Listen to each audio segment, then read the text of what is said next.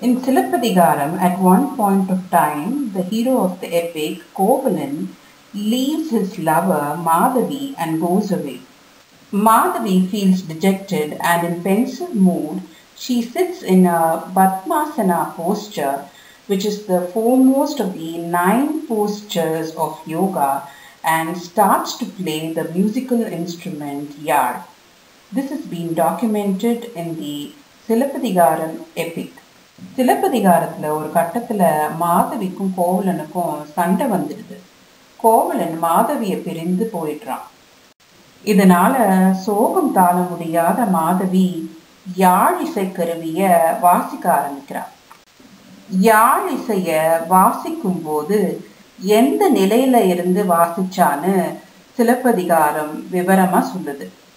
ஒன்பான் விருத்தியுள் தலைக்கண் விருத்தி நண்பால் அமைந்த இருக்கையலாகி, அதாவது யாழிசைய வாசிக்கிறதுக்கு சிறந்த நிலையான 9 வகையான யோக நிலைகளுள் முதல் நிலையான பத்மாசன நிலையில அமர்ந்துதான் மாதவி யாழ் இசைச்சதா சொல்லுது.